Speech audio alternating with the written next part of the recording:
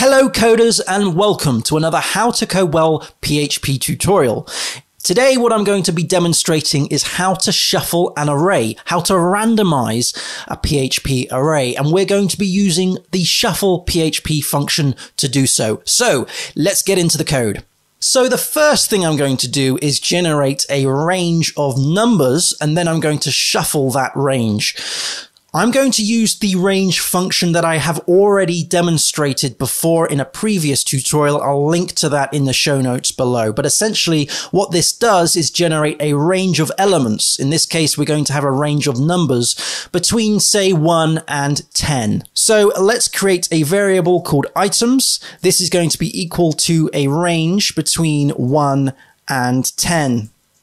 We need to print this out first of all. So let's do a print and then pre. Underneath the pre tag, let's do a print r and pass in items.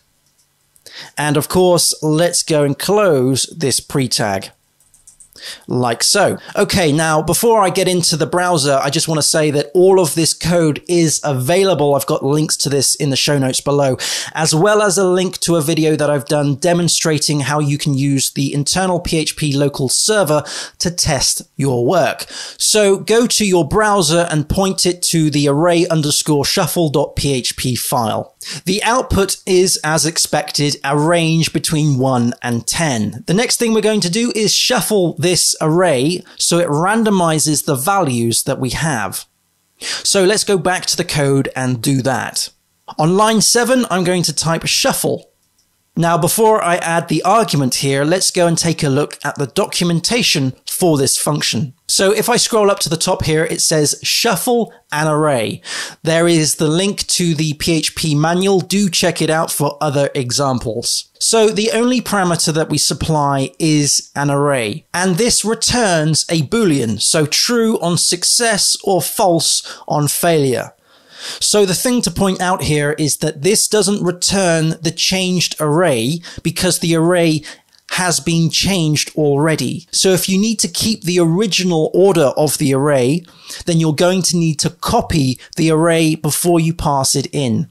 Okay, so let's go ahead and pass the items array to the shuffle function. So I'm going to copy items here and we're going to paste it in like so. We're also going to copy the print statements and we're going to paste it underneath the shuffle. Let's save our work, go back to the browser and refresh your page. So the first array is the range of numbers that we've generated. However, the second array is the shuffled version of the original. So in this case, we start with 6 and we end with 3. These, of course, are the values that have been shuffled. Notice, however, that the index of the array isn't kept when we're shuffling the values of the items. So for instance, here on the original array, we have an index of 0 and the value of 1. Whereas here we have the index of 0 and the value of 6. So you have to be cautious when you shuffle the array, as you will lose your index. What I'm going to do is generate a hard-coded array. So I'm going to copy items like so, and we're just going to paste it down here. I'm going to change items to hard-coded. And of course, we're going to change that in the printr statement like so. Now this is going to be a hard-coded set of keys and values. So let's add the key of 1 with the value of test. Let's also create a key, which in this case is going to be an associative key. So this is a string of fruit with the value of apple.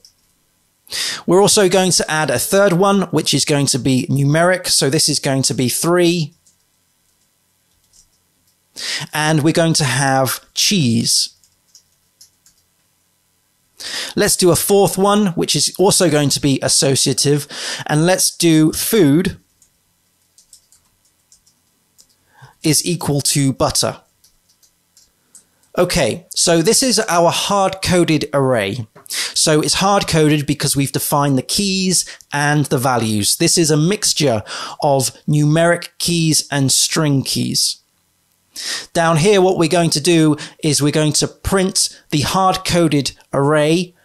But before we do this, of course, we need to shuffle it. So I'm just going to grab this shuffle function call. We're going to pass it down like so, and we're going to change items in here to be hard-coded. So this is going to shuffle this array, but it's also going to re-index the array as well. So let's hit save, and let's go back to the browser. After refreshing the browser, you should notice that the second example here, the first shuffle demonstration, has also randomized the values once more. Let's scroll down to the third example. We can see that we have test, butter, apple, and cheese. Notice that the keys have been reassigned. So now we have numeric keys 0, 1, 2, and 3. This means that we no longer have the keys of food or fruit. Let's refresh the page some more so we can see these values shuffle.